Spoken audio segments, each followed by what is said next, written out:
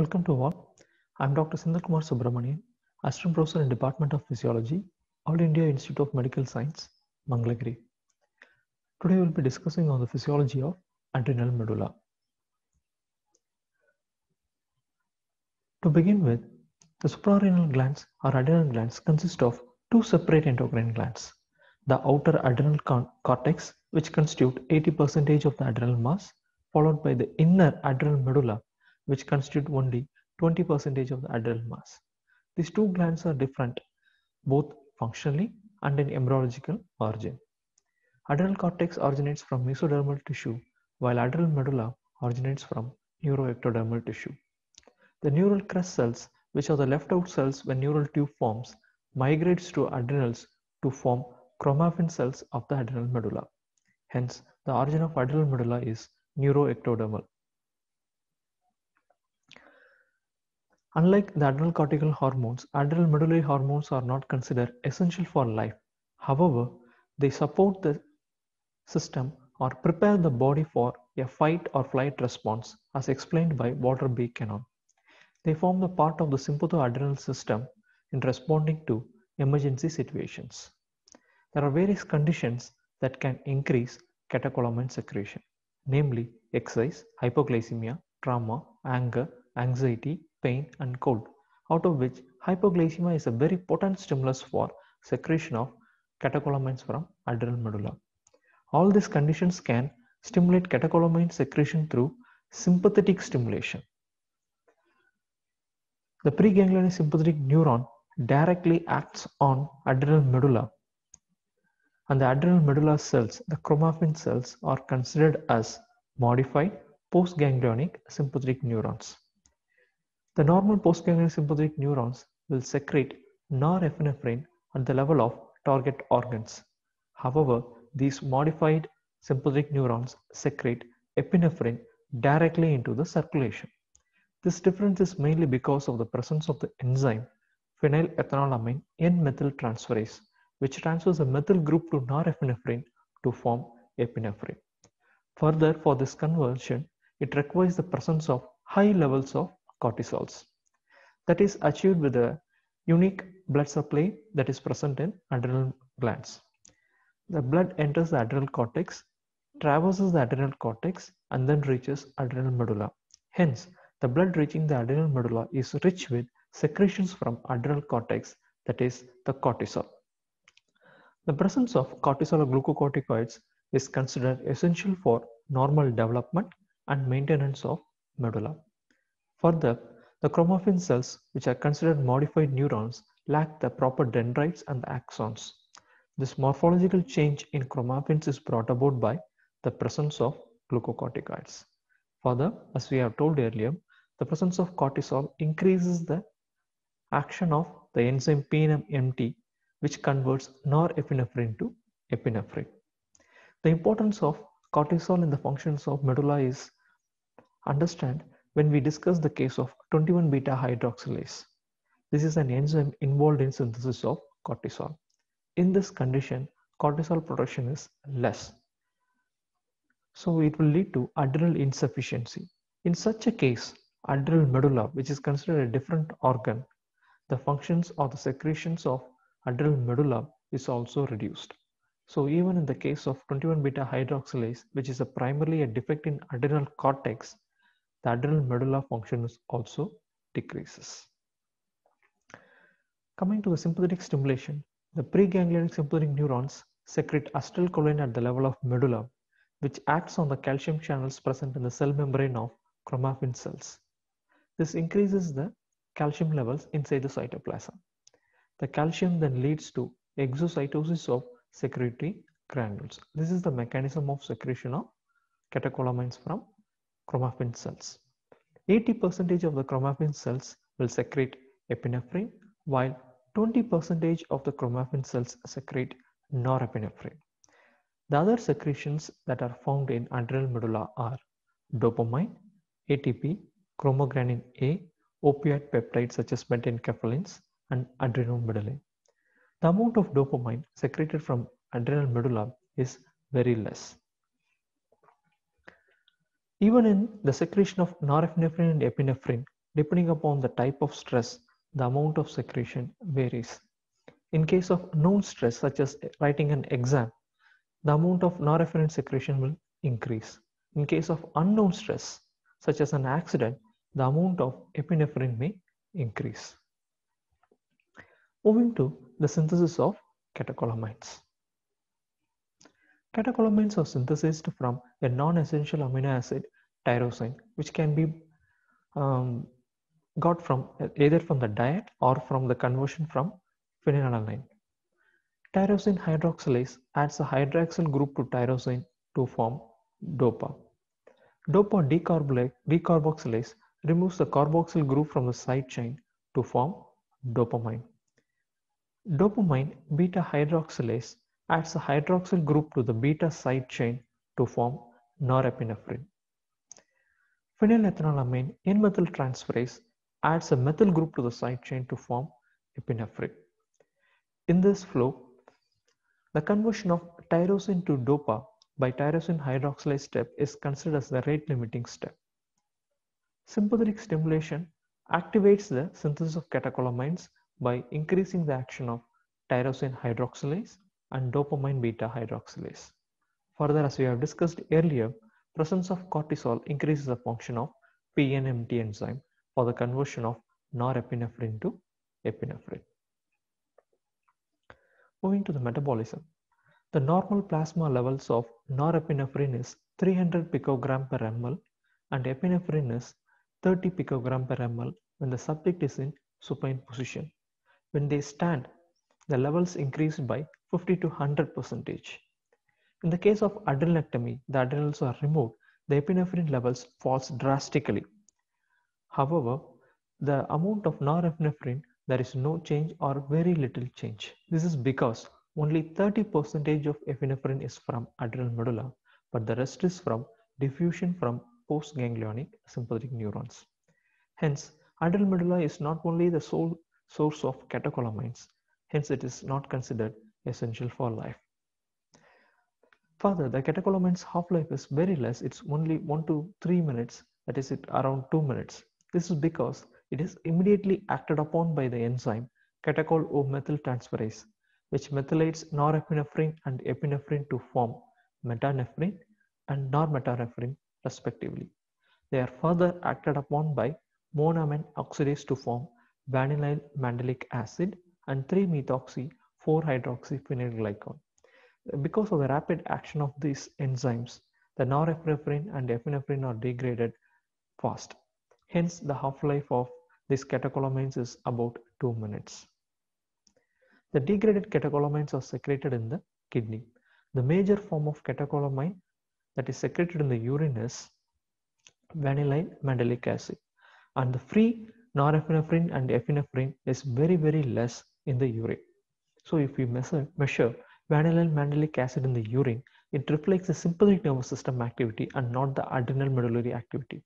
As we can see in this diagram, the contribution of norepinephrine to vanillyl mandelic acid is more than the contribution from epinephrine from adrenal medulla.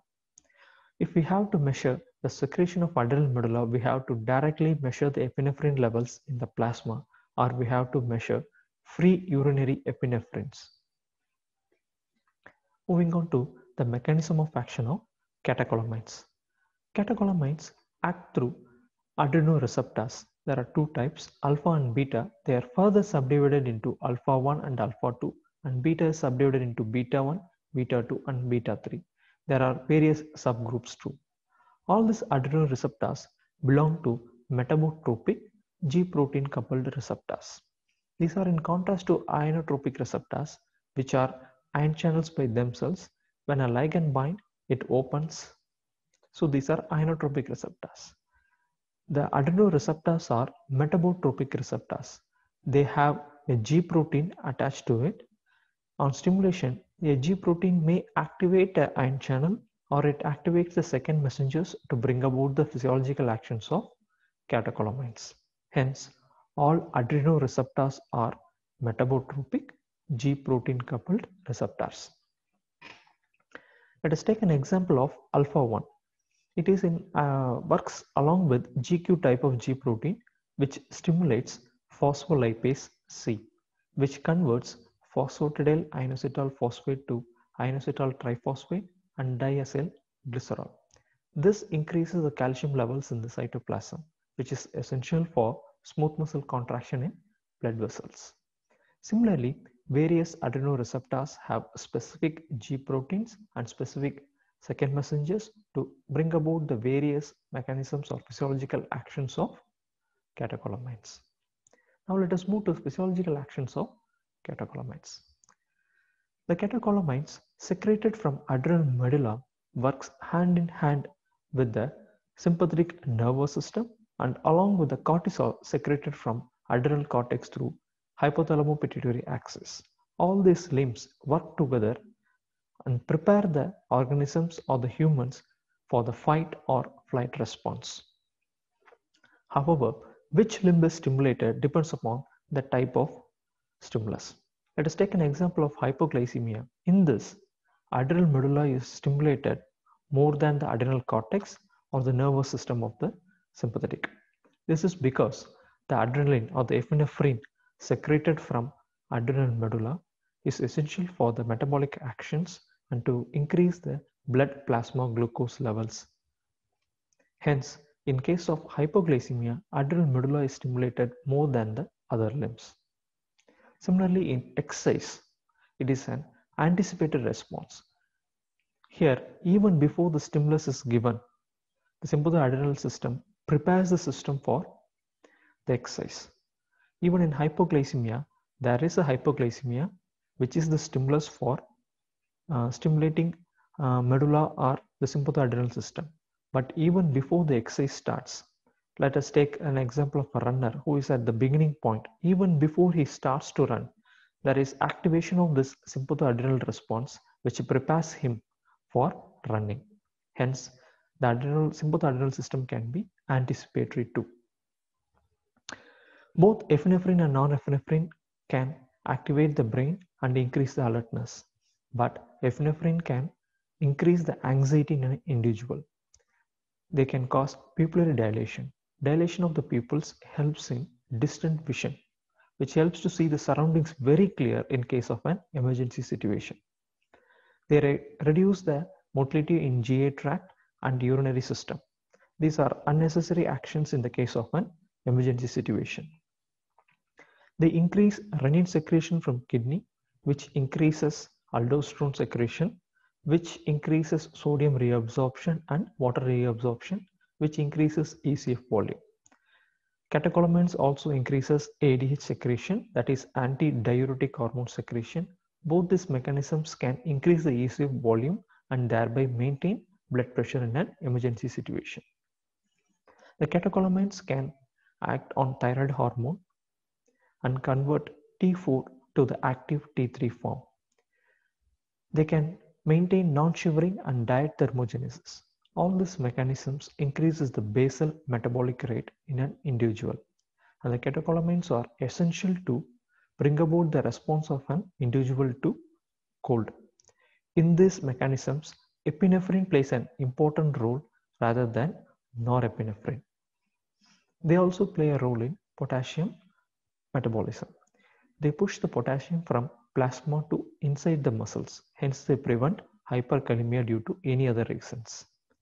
Action on metabolism. Its action on metabolism is very essential in case of an emergency situation to divert the necessary nutrients for muscle which is acting and to the brain to think properly. So the action of catecholamines in metabolism is to increase the level of glucose, increase ketones and increase free fatty acids in the plasma. They act on the lungs to cause bronchodilation, which helps in oxygen uptake. Their direct action on the heart to increase the rate and force of contraction and thereby increase stroke volume and heart rate and thereby increase cardiac output and maintain the blood pressure. Its action on blood vessels can be both vasoconstriction or vasodilation. Let us look into this in detail. In an experimental scenario, the action of alpha receptors on a blood vessel is to cause vasoconstriction. The action of beta receptors, will lead to vasodilatation. Both the catecholamines norepinephrine and epinephrine can act on any one of the receptors, either alpha or beta. But the affinity of norepinephrine to alpha is more than beta. Hence, the net effect of norepinephrine is to vasoconstrict. As opposed to epinephrine, its affinity to beta is more than alpha. Hence, in an experimental condition, epinephrine can cause vasodilatation. Let us bring it into a integrated cardiovascular response and see what will be the response of cardiovascular system if epinephrine or norepinephrine is infused into the cardiovascular system. When epinephrine is infused, as we have seen that it acts on beta receptor to cause vasodilatation. When there is vasodilatation, the total peripheral resistance as depicted in the purple color will go down. As we have seen earlier, the direct action of the catecholamines on the heart is to increase the rate and force of contraction. The blue color is heart rate. As you can see that heart rate increases.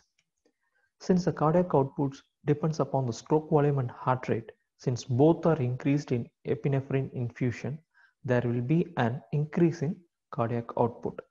The green color. The arterial blood pressure, the brown in color, the first line is systolic blood pressure and the third line is diastolic blood pressure and the middle dotted line is mean blood pressure. Since the systolic blood pressure mainly depends upon the cardiac output, which rises, the systolic blood pressure also rises. The diastolic blood pressure mainly depends upon the total peripheral resistance, which falls in the case of epinephrine infusion. Hence, there is a fall in diastolic blood pressure. The net result of epinephrine infusion is increase in heart rate, increase in systolic blood pressure, a decrease in diastolic blood pressure with little or no change in mean blood pressure. There is an increase in cardiac output.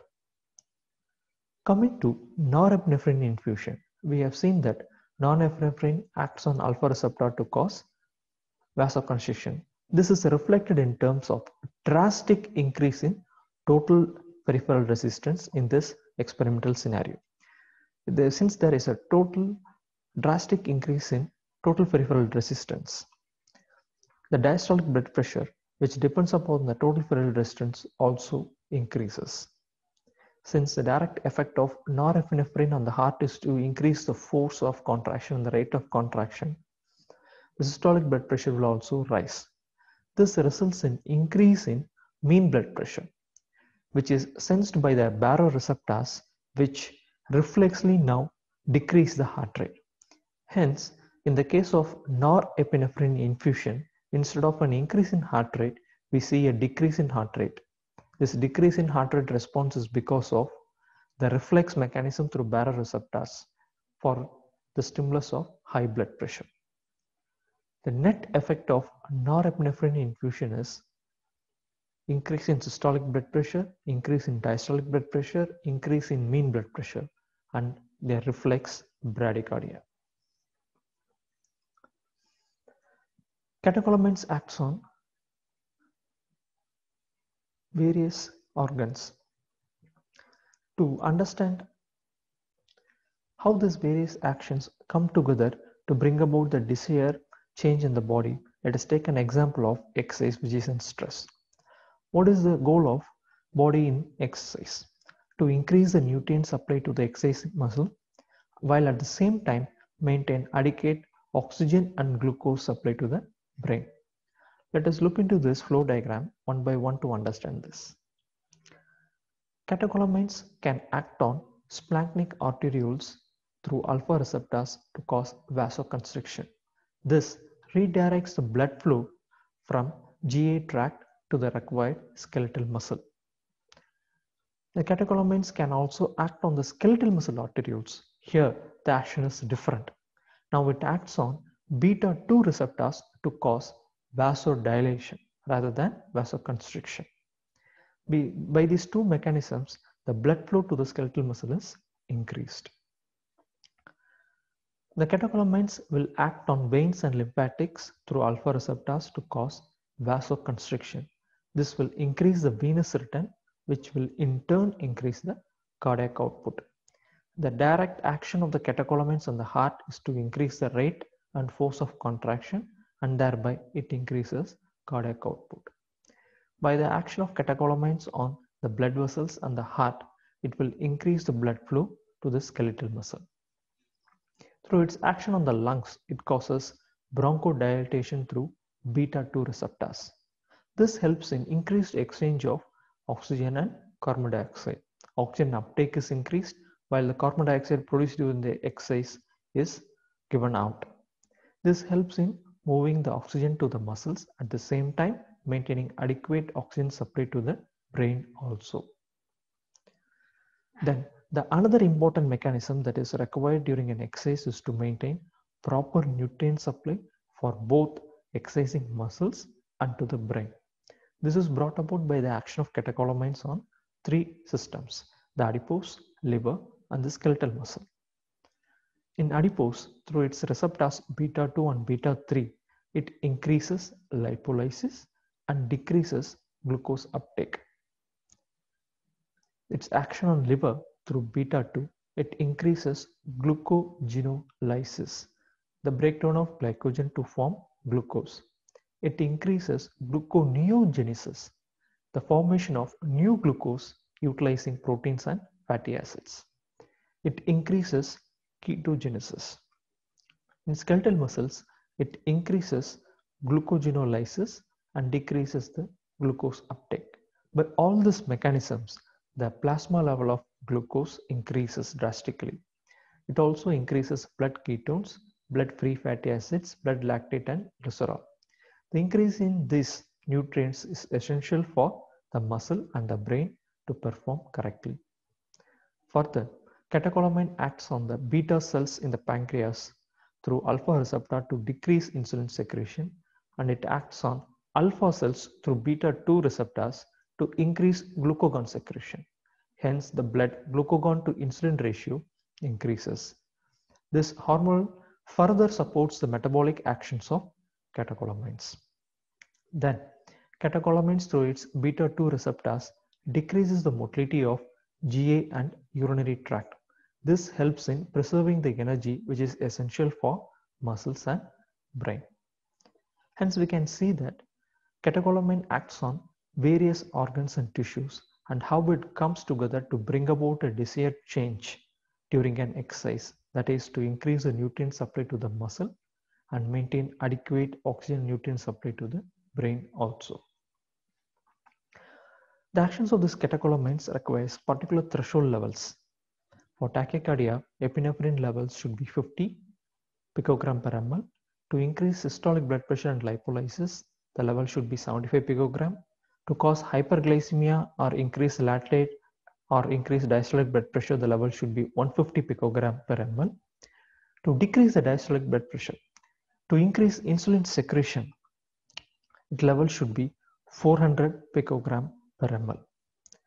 Norepinephrine rarely reaches its threshold value of 1500 picogram ml to produce its cardiovascular and metabolic effects. Hence, the physiological actions of norepinephrine is mainly through the local release, that is as a neurotransmitter released from postganglionic sympathetic neuron. Moving to the dopamine, the amount of dopamine secreted from adrenal medulla is very less. Further, the physiological function of dopamine is unknown.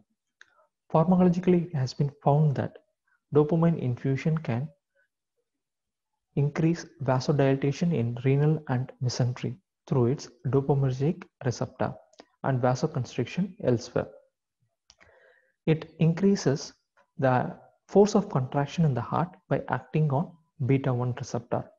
The net effect is it increases systolic blood pressure and there is no change in diastolic blood pressure. These properties of dopamine is used in case of traumatic and cardiogenic shock. In this condition, it not only maintains the blood pressure but also maintains the blood supply to kidney and mesentery. Adrenal medulla is one of the hormones secreted from adrenal medulla. This decreases blood pressure by vasodilation. It inhibits aldosterone secretion and decreases ECF volume thereby. Adrenal medulla is also found in brain and kidney. The chromogranin, which is secreted along with the catecholamines, measuring these values will give an indirect way to see the rate of catecholamine synthesis. Coming to applied physiology, pheochromocytoma. It is a catecholamine producing tumors of chromaffin cells in adrenal medulla. The clinical features will be similar to that of sympathetic nervous system hyperactivity. The classical signs are excessive sweating, headaches, and tachycardia. Because of excessive catecholamines, the blood pressure levels rises so much and this can cause headache. Its increase in BMR, the entire temperature increases and the body reacts by sweating. A direct action on the heart is to increase the rate and force of contraction, hence it results in tachycardia.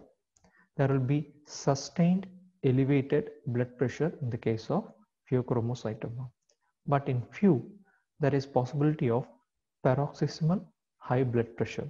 In such a scenario, the diagnosis of pheochromocytoma will be difficult. In these patients, they have also found orthostatic hypotension. That is, when a person is trying to stand from supine position, they will have a drastic fall in systolic and diastolic blood pressure called orthostatic hypotension. There will be anxiety, often resembling a panic attack. As you have seen that both the catecholamines can increase the brain activity. However, the anxiety will be caused by the epinephrine secreted from adrenal medulla. There will be elevated blood glucose levels. As you have seen that earlier, what are the metabolic actions of catecholamines? It acts mainly on adipose tissue, liver, and skeletal muscles to increase the plasma glucose levels, plasma free fatty acids, and plasma ketones. It also causes a resistant type of arterial hypertension. That is, it is resistant to various pharmacological treatments also. Thus, pheochromocytoma is a catecholamine producing tumor from adrenal medulla. To summarize, catecholamine secreted from adrenal medulla prepares the body for a fight or flight response in an emergency situation as explained by Walter B. Cannon. Their embryological origin is from neuroectodermal tissues. Chromaffin cells in the medulla are a type of modified postganglionic sympathetic neurons that secrete epinephrine. The presence of cortisol is essential for normal functioning and secretion of medulla. Catecholamines are synthesized from the amino acid tyrosine. They are rapidly metabolized to form metanephrine and norepinephrine, and further it acted upon by MeO to form vanillin mandelic acid. The half-life of catecholamines is 1 to 2 minutes and the metabolites are excreted in urine. The catecholamines acts through adrenoreceptors type alpha and beta, which have various subtypes also. The adrenoreceptors belong to metabotropic G protein coupled receptors, which acts through various second messengers to bring about the physiological actions of catecholamines. Catecholamines work hand in hand with the sympathetic nervous system and the cortisol secreted from adrenal cortex as a sympathoadrenal system response to prepare the body for a fight or flight response. And which limb is activated depends upon the type of stimulus. The catecholamines act on various systems to bring about the desired change. As we have seen in the example of exercise, though catecholamine acts on various organs, all these responses come together to bring about a desired change, as in the case of exercise, to increase the nutrient supply to the muscle, at the same time maintaining the adequate oxygen and glucose to brain. Thank you.